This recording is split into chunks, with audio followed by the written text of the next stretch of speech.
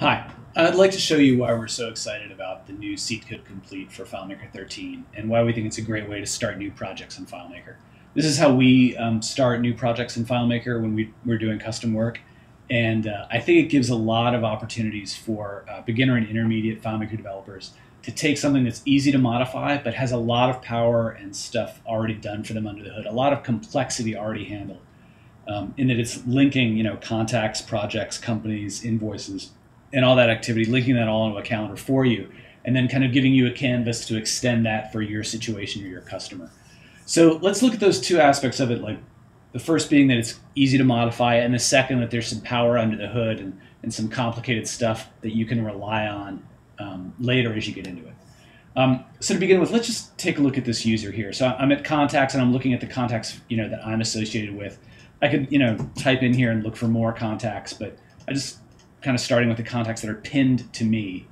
And I'm going to grab a demo user here and look at them. And the first thing you can see is that we can see some information about them right here, some information about their notes, and even about additional email addresses or phone numbers they may have. This is a pattern you'll see throughout Complete, that you can look at details like this about a contact kind of in place without having to jump around a lot. That said, let's jump over to their record, and you can see that we've got some associations here, some notes about them, a couple of different ways to look at those notes. You can sort that by date. A list of their projects, invoices that they're working on, and then the details about any one invoice. Again, you can see this pattern of kind of sliding back and forth. And while that looks really cool, it's actually really simple to work with. So let's go into layout mode and see what that looks like. So the first thing you notice is that when you drop into layout mode, you kind of drop into layout mode where you are. I was on the Invoices tab, and there I am.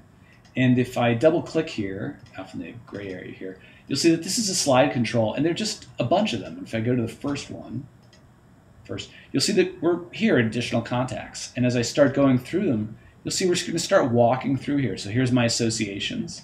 Now I'm going to edit the associations, and then I'm going to look at a particular contact and learn more about them. And so it's really easy to kind of just use this slide control to walk through the different slides on the layout. And it's very easy to do that without getting lost. And there aren't a lot of stacked objects here. You can kind of see it's just kind of one object at a time. The other thing that's kind of cool here, and maybe not obvious right away, I'm going to kind of double click on this person's name and see that it's a merge field, and it's selected contact's name first last. This contact's name happens to be demo user. But look at this contact, selected contact's name first last. So let's go back into browse mode. And remember, we saw a very similar layout like this. It's this layout right here when we click on an associate, right? We saw a very similar layout to this on the home screen. So let's go over to the home layout and look at that and grab somebody else here and go into layout mode. So here's the same kind of, what we call this the badge, right? A badge of information about the contact. Now watch what happens when I double click here. It's the same context. And what that means is, and this is part of the selector connector framework that we use for managing the relationship graph here, but what this means is that if I want to change something about this display, like move this around or change all sorts of stuff, I can do that wherever I find it and then copy this whole object onto other layouts where it's used, because it's the same context, both here on the home screen and over on the contacts record, which is pretty cool and makes things very easy to modify. So that's kind of about how easy this is to modify. And I should mention one other thing is that while we've put things on here we think are useful, like notes and events and payments, there's a lot of room on here. The idea is that this is a canvas for you, and you can see there's a lot of white space for you to add your own fields, blank tabs for you to extend, just kind of a lot of space in here for you to customize this for what you need, for your users and your workflow. So speaking of workflow, let's dive in a little deeper here to maybe some of the complexity that we've anticipated for you. So if I look at the projects that this user's working on, let's click on this one. See some information about it, some notes, but I can go over to that project's record, and now I can see these events, calendar events about it. We have notes about the project, and we have media, be it photographs or files associated with the project, which is cool.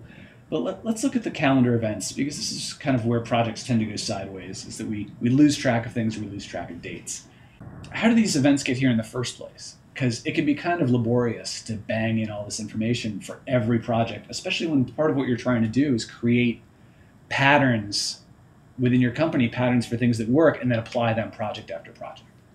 So let's take a look at that. I'm going to slide over to the new project here. This is the second remodel we're doing for Albert Hall. We've made a quote. We've sent the quote back on the 4th. So now let's say they're ready to get started. So I'm going to edit the project. You see, we'll slide over here. We have a cancel button in case we make a mistake. We can just cancel that edit. But I'm going to edit the project, and I'm going to say that the status is no longer quote. We're ready to start. And I'm going to switch the status to start installation. And when I hit save, watch what happens. It says, would you like to add events for this new status to the project? And it looks like it's going to add 6 events. And I'm going to say yes. And it's going to add, after our quote, a whole series of activities. The shop drawings, then we're going to go to the panel saw. And you can see these have dates, and I believe they even have durations, very short durations. But you get the idea. So how did these get here? It's this idea, it's over in settings of what's called a process template. And you can see that we have them for contacts, kind of around sales. We also have them for projects, and this is the one we applied, start installation. And if I click on it, you'll see that it's got a name, and then we're going to load these milestones when the project status becomes start installation. So as I change the status of contacts and projects, I can add items to the calendar. I can say what phase those items are in, if we're using resource scheduling, which resources it's going to take up. Resources can be, as you've probably seen from our SeedCode calendar videos, can be things like a resource could be an exam room, or it could be a process, right? In this case, building and shipping. Is there a particular staff member for this item? So you can see that we're creating a pattern of events that we've shown to be successful for getting projects done. We may have steps in here for QA and again for staging our shipments.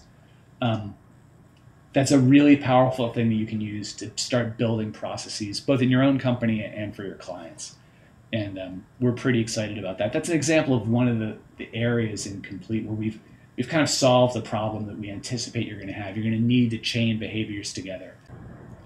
We think this is a great framework for starting new solutions. The relationship graph is very simple. The layouts are easy to modify, and the tough stuff is already wired together, so you don't have to reinvent the wheel and figure out how to link contacts to each other, but can focus on adding that value for your customers about what's unique about the way they do things, adding facts about their projects, adding specific fields about their contacts, and really deliver a lot of value for them early on in the project instead of spending the beginning of the project, kind of getting all the boilerplate done. I hope you'll dig into the file and check it out. We think it takes advantage of a lot of cool stuff in FileMaker 13, stuff that was put in there to make our lives as developers easier. Thanks.